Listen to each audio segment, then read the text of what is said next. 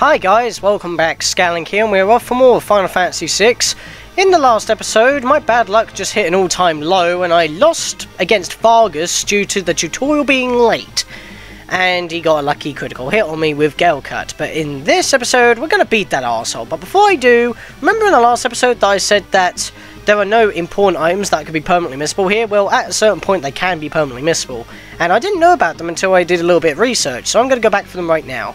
I'm gonna cut until I get back to the room that we need to be in. But yeah, we just got to backtrack until we reach that room. Any fights that I get level ups in, I will show. Now I just got to find my way back.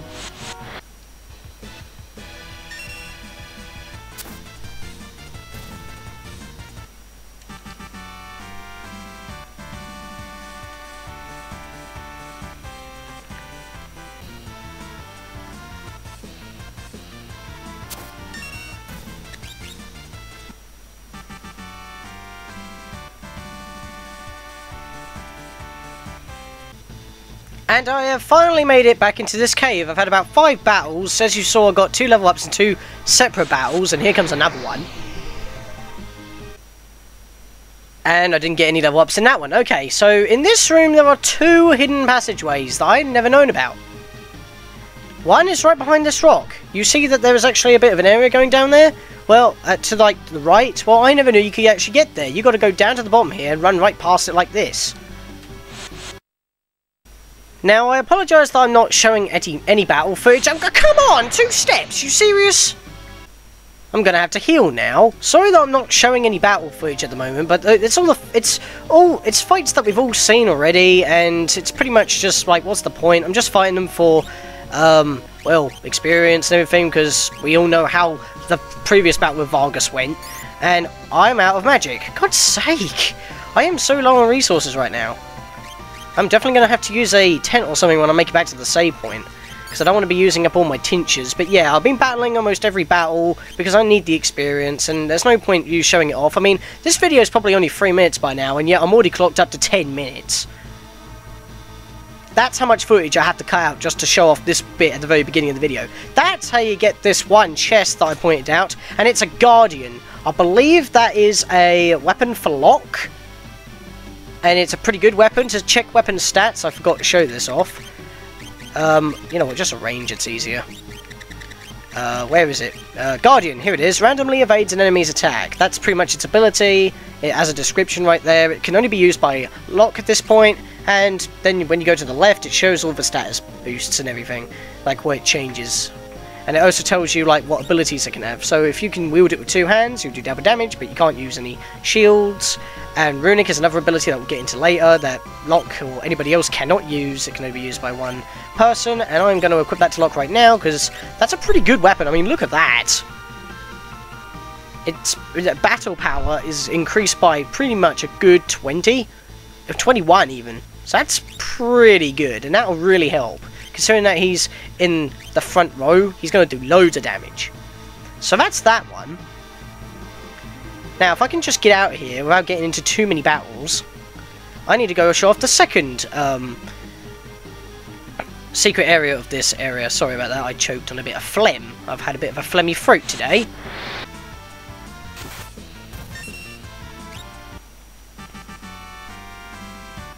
Locke gained another level!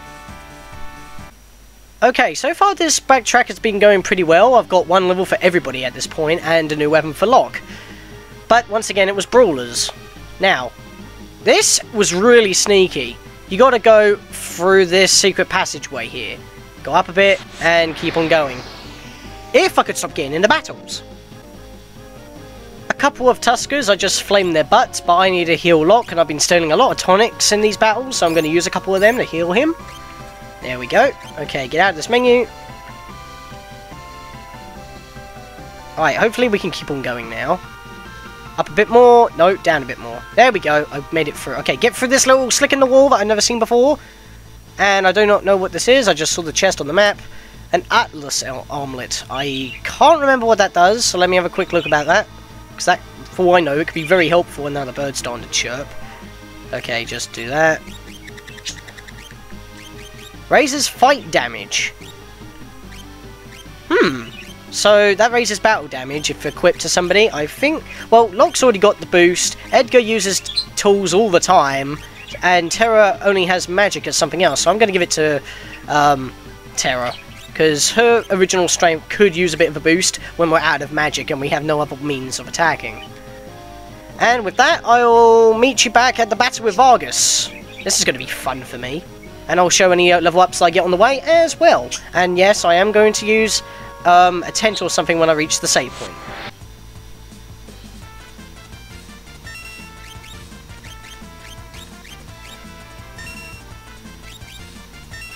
Oh, I thought I would just mention something. Bane Touch, you just saw right there, even though it missed Terra. It's not a one instant hit KO move. I was completely incorrect about that. It's actually a poisoning move. It just does poison damage and it doesn't do anything else. That's probably why you've seen that when I've been browsing the menus to show off the stuff we just got. I'm out of antidotes and I had about one, maybe? So yeah, that explains that. Okay, achievement queue. I'm up to 18 minutes of recording right now. That's how long I've been battling for, just trying to get back to the save point. And I've got so many tonics, and I've used Cure so many times, and yet I haven't had another level up yet.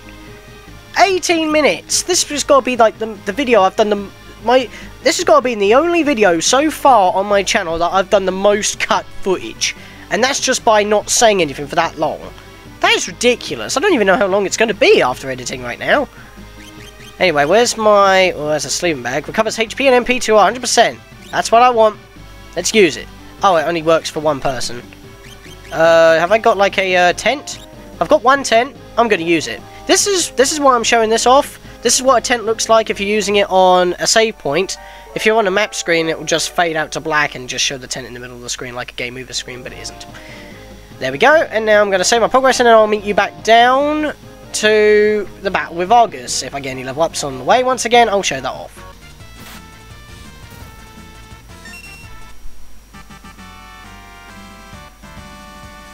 Terra and Edgar gained another level in that one. That was just right after I saved as well. So that was the first battle after I cutted. Wow. What I would give for a repel right now. Seriously, it's just been trillium since that one battle where I got the level ups, and there's Vargas right there! Okay, I've finally got back to halfway through. I thought I would cut off that, the first half of this battle, because we got through that pretty fine. It's this bit where Sabin comes in, and I have a new strategy. Hopefully he should have a little bit more HP than the 250, because we've gained a couple of level ups. His level up, well, Sabin's starting level should level out to an average of what our current team is, because that's kind of how it works when you gain a new member after a certain amount of time. So I'm going to just skip through this text once again, because we don't need to see this again after they get blown away. And I have a new strategy, like I said. First of all, I'm going to change row by pressing, I think, left on the menu, so I can access that like I showed a couple of episodes back, because you can access the defense or yeah, I've got 289 HP now, so I've got defense on the right and row on the left. I want to move to the back row so I don't take as much damage. If you could just be so kind. And I've got 255 HP, that's funny. And, oh, I was actually at the back. Okay, never mind. Maybe I didn't want to do that, because now I'm going to take even more damage. And I just wasted a turn, so you know what, I'm just going to roll with it. I can't use Blitz, I just remembered that, because I need to go for the tutorial first, because he can't be beaten otherwise. So we just want to do as much damage as possible by attacking and keep our health above at least 100. Because if that Gale Fist is any indication, I'm going to switch row here now, because I think he's going to do it. Yep, I knew it, and I didn't switch back quick enough. I'm an idiot. That's going to do even more damage than normal. Actually, I don't think it matters. Yeah, that stood at 100. Am I actually getting closer? I'm getting closer, aren't I? I swear I was supposed to be moving backwards. Okay. Well, that is doing a lot more damage.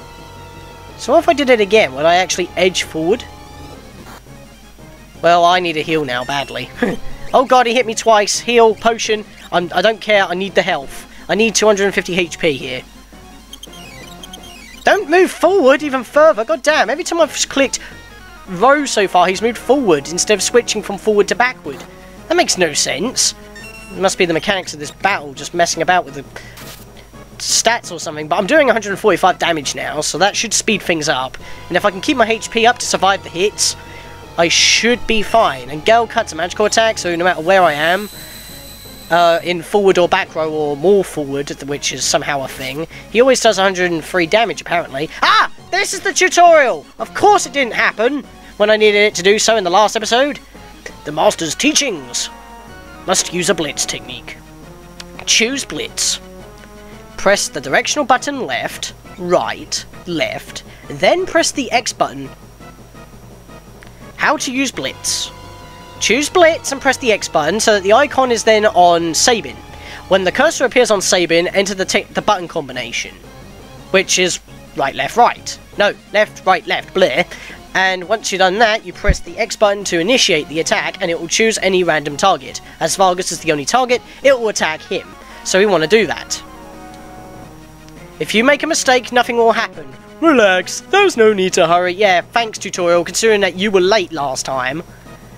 Choose blitz, press the directional button, left, right, and left. The game continuously tells you this, and it's hard to skip the text, as you can see. It stops at every comma. So it's not hard to miss this. Even though it can take a few tries if you don't understand what it's trying to say.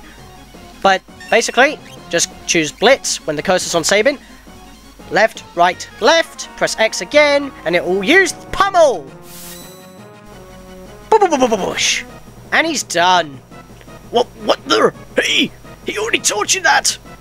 If only you hadn't been such a rush for power. And Vargas completely disappears, and guess what? You never hear from him again. This was, in fact, a pointless moment. But goddamn, he's required. Sabin!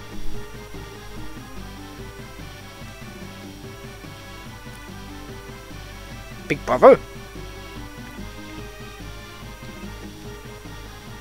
The brothers are reunited! Yes, as we haven't already discovered, they are brothers because they have the similar hairstyle, similar physique. They're both names end in Figaro. They're brothers. We already know this. Why am I explaining this? Younger brother? At first glance, I thought he was some bodybuilder who had strayed from his gym. Bodybuilder? I'll take that as a compliment.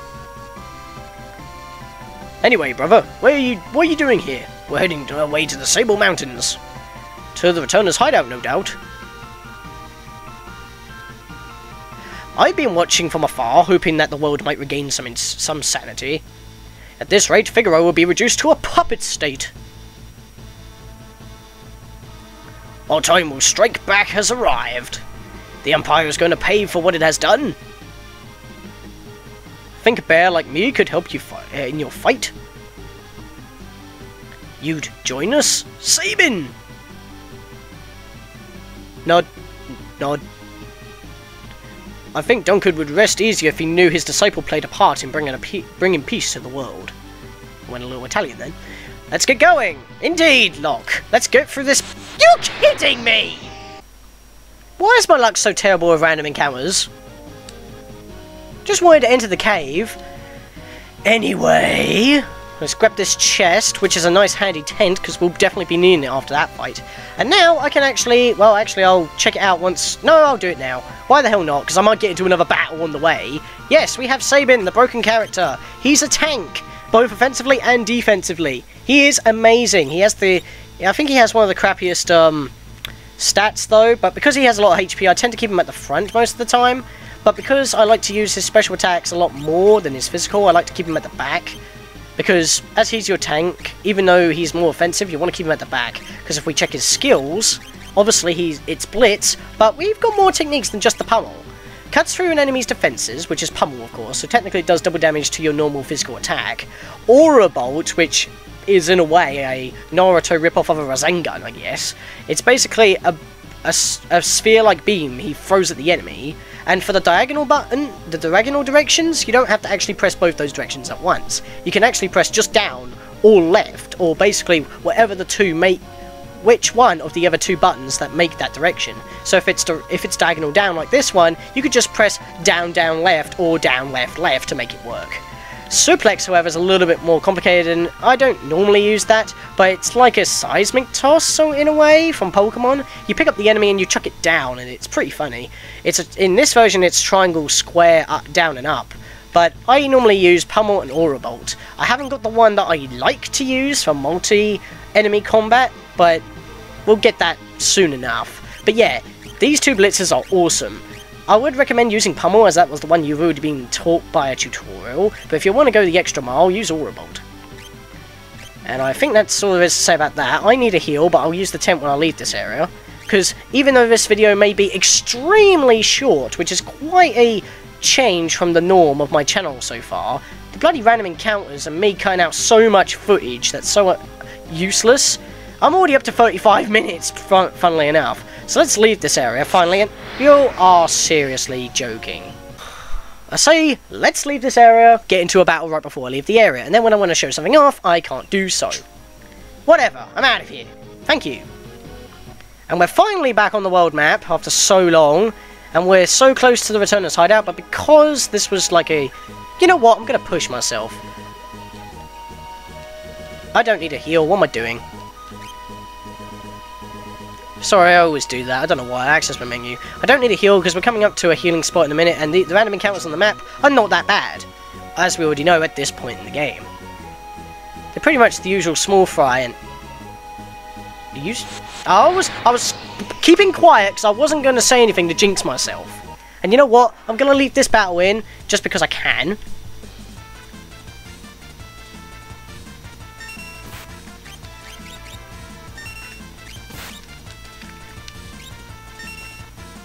I didn't do it right again. What is the... I'm doing Surplex wrong. I don't know why. Whatever, these things aren't hard to kill, and I don't think we've actually seen Grease Monks outside of Nash, so it's the first time that we've seen them outside, and their wrench throws are doing massive damage, actually, considering that our healths are only roughly 200. Actually, no, I think that we've bumped into something else in Nash Mines, and this is just a different enemy using the same sprite with a different colour swap. I think it's the first instance of those, actually. So, maybe it was a good idea I kept that fighting. It's just things are not going well for me at all. Anyway, if I can just come in here to the Returner's Hideout, we've made it. King Edgar, this way, please. Yeah, I've decided to push on a bit further, like I said, because, you know, I'm not actually moving, it's doing it automatically. Dude, could you please move out of the way so we can actually continue moving? Thank you. That doesn't normally happen. And now we have control. So, yeah. This is a store for the returners that you can actually buy stuff from. I don't even know how you would have got through Mount Colt to that stage if you didn't have sprint shoes, if you're not playing any other version, like the Super Nintendo or the Wii Virtual Console version. That would be a nightmare, so if you haven't picked one up yet and you don't want that torture again, I would recommend picking them up right now. You should have a surplus of money to get them. I want a couple of tents. I mean, I know you can find them in other places, but I just want a couple. Sleeping bags I'm not too chuffed about at the moment. Eye drops, well, because of a certain glitch in the game, blind does absolutely nothing to your accuracy, so eye drops are useless. And I think that'll be it. And I forgot to show Sabin's equipment, I just remembered. I don't think he comes starting with any relics. I think no characters start with relics, actually, except for one. But that doesn't happen until quite later on. He has no relics. We don't need to give him any relics. His equipment. He starts off with a metal knuckle, which is like spikes on hands. Think of that one villain from Aladdin and the King of Thieves, that gold claw kind of thing. Something similar to that. Don't know why I used that as a comparison, but it was the first thing that came to mind. And he has also kind of a Kung Fu suit and a leather hat. The leather hat's not exactly the best, but Kung Fu suit's pretty good at this stage, so he's pretty stocked up well. And Jesus, I'm at 2 hours 22 minutes in gameplay time. That's pretty funny. And for the last thing of business, so I don't have to use a tent again, we got an inn here that we can actually sleep in for free! How amazing is that?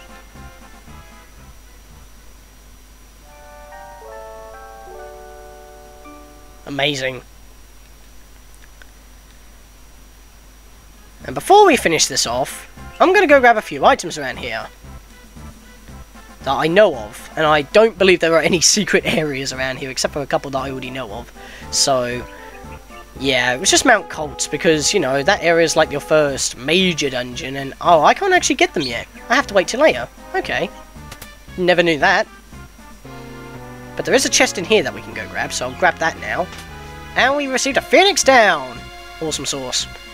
And now I will think I'll end it, because I've been pushing this a little bit too much, and I can't end it now because I can't even leave the bloody room. God's sake! Game! Let me do what I want to do! Fine, we'll go for the next cutscene, then I'll end it, because there's a save point right in this room, I believe. Yeah, there is. Please let me go to it before you stop me. Thank you! In the next episode, guys. After so much torture from Mount Colts and stuff. In the next episode, hopefully things will go a lot smoother, and we will see what the returners are going to be doing about the Empire's affairs at South Figaro and possibly the entire world. And yes, I have made a backup file. I'll see you guys next time.